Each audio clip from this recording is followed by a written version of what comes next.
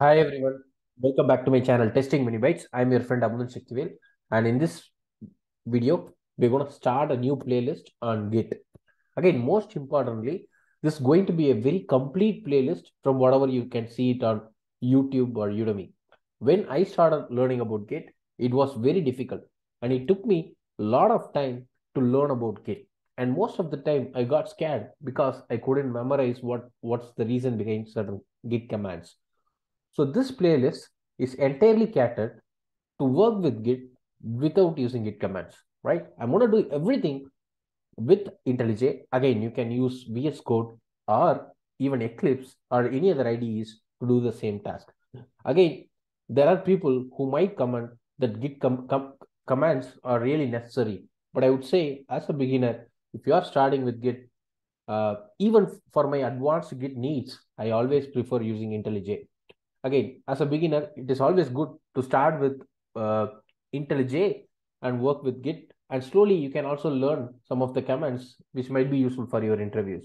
Again, the whole point, what I'm trying to say here is you don't need to get scared because of Git commands. You can really work with IntelliJ or any other IDE to work with Git, right? So in this video, I'm gonna do few things using Git. Again, I'm not going to dive deep into this, but all I'm going to show is you can do all the tasks without using any Git commands. So this video is going to be very high level and just to showcase that, you don't need any Git commands to work with Git. So that's the whole agenda here. So I have already my account, github.com, Well, if you don't have an account with you, GitHub account with you. So you can basically do a GitHub sign up and then basically create a GitHub for yourself, right? You can enter your email.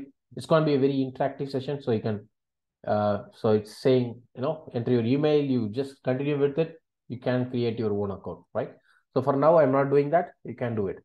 So for now, let's do few things, right? Without using IntelliJ.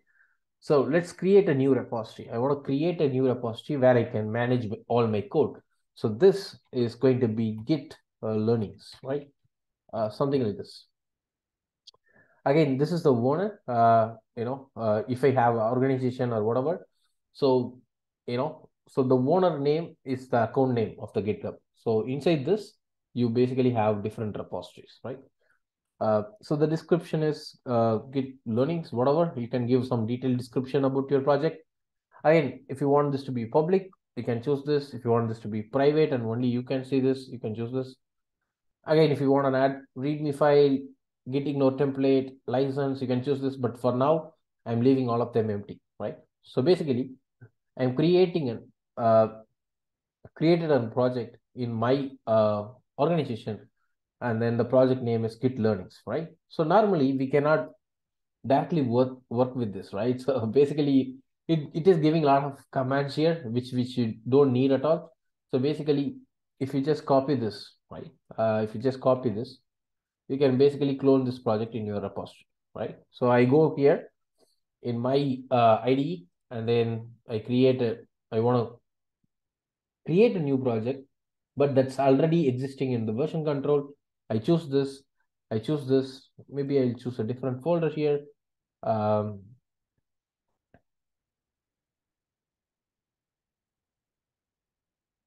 so you can choose different folders, right? And then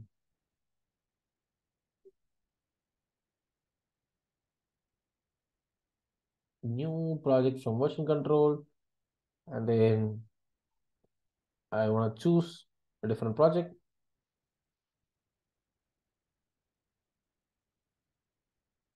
and then I paste this.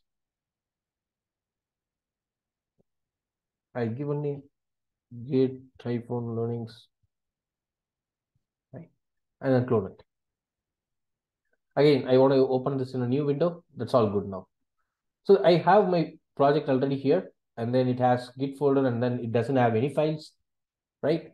So if you want to make some changes to this, you can obviously make them. For example, I want to create a new file, and this file is readme.md, right? And something like this. So I created a file, I will add a commit now. So maybe I'll say this is Git learning, whatever, right? Welcome, right? So whatever. And then I make the commits. See, again, guys, I'm not using any commands here. Uh, so added a readme file, whatever, and commit it. Now I'll just push this back to my main branch, right? So let's push it.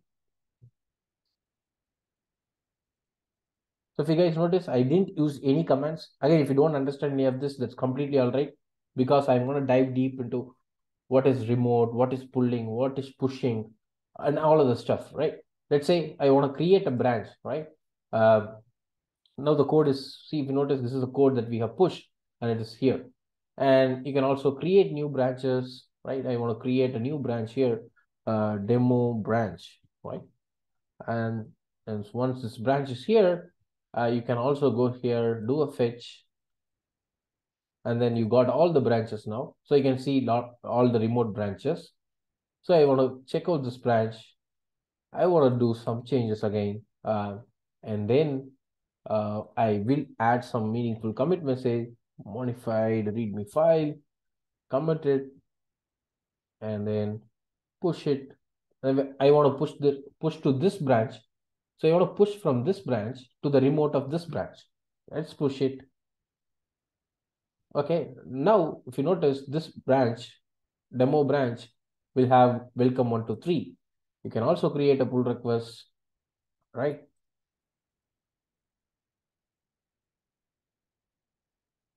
And then you can also merge the pull request, right? So this change from your branch will be now merged to the main branch. If you go to the main branch code, so you can see the 123. So I have done all these things within a matter of few seconds. I didn't type any commands, and this is the beauty of using IntelliJ for or any other IDE for your Git needs, right? So even though I haven't covered what is fetching, what is pulling, what is Git architecture, what is remote branching, no, I didn't cover any of that for a purpose just to showcase that you can also work with Git without having any Git commands knowledge, right? So that's the idea behind this. In the coming videos, we will learn about Git architecture, what is branching strategy, how we can push and pull code, and all other things in detail. I hope you have enjoyed it. If you haven't subscribed to the channels, please do subscribe so that you don't miss out on these learning videos. Thank you guys. Bye.